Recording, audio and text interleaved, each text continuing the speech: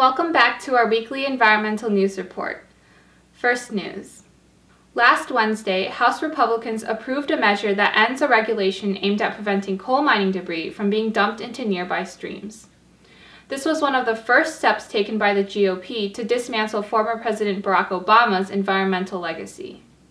Republicans argue that, quote, the stream protection rule is really just a thinly veiled attempt to wipe out coal mining jobs. However, this frightens environmental groups that have fought for years to assure clean water. This is a huge step backwards for America. Neil Gorsuch is President Trump's Supreme Court pick and a staunch conservative. Environmental groups reacted with both outrage and caution to his nomination, remarking that he is, quote, unlikely to be seen as a champion of environmental protection. On reviewing his record, they found that he was reluctant to engage on the merits in environmental and public lands cases. In addition, his mother, Anne Gorsuch, was the first female head of the EPA, but her tumultuous term was marked by sharp budget cuts, rifts with employees, and other scandals. Like mother, like son? Hopefully not. President Trump's border wall is a huge political issue, but could also have serious environmental consequences. The wall will continue to cut off water flow and wildlife in a changing climate. In addition, the production of cement, the material that holds concrete together, is a major source of greenhouse gas emissions.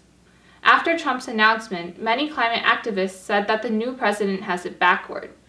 Stemming the flow of refugees and immigrants starts by addressing climate change. According to Gene Karpinski, president of the League of Conservation Voters, if President Trump was as concerned about our nation's true national security issues, he would be tackling climate change head-on while safeguarding refugees and immigrants from the worst impacts of a warming planet and ongoing turbulence in their homelands. Radiation levels inside a damaged reactor at the Fukushima Daiichi nuclear power station are at their highest since the plant suffered a meltdown in the Japanese tsunami almost 6 years ago. The recent reading at 530 sieverts an hour is much higher than the records before. A single dose of 10 sieverts can be fatal within weeks.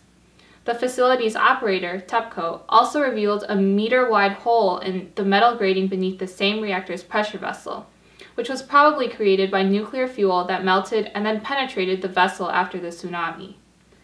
Dangerously high radiation has made dismantling the plant very difficult. A 722-foot-tall, 9-megawatt wind turbine operating at an offshore testing site near Oosterwolde, Denmark, has set a new world record for wind electricity generation. The V164 turbine produced 216,000 kilowatt-hours of electricity in just one day, enough to power 240 U.S. homes for a month. Offshore wind turbines have become increasingly more popular and efficient. Many northern European countries have invested heavily in the technology in an effort to move toward renewable energy. The share of wind energy in the European Union's electricity supply has grown from 2% to 12% since 2000, largely due to increased offshore wind generation. That's all for this week's environmental news report. If you like this video, please subscribe to my channel to help promote environmental awareness. See you next week.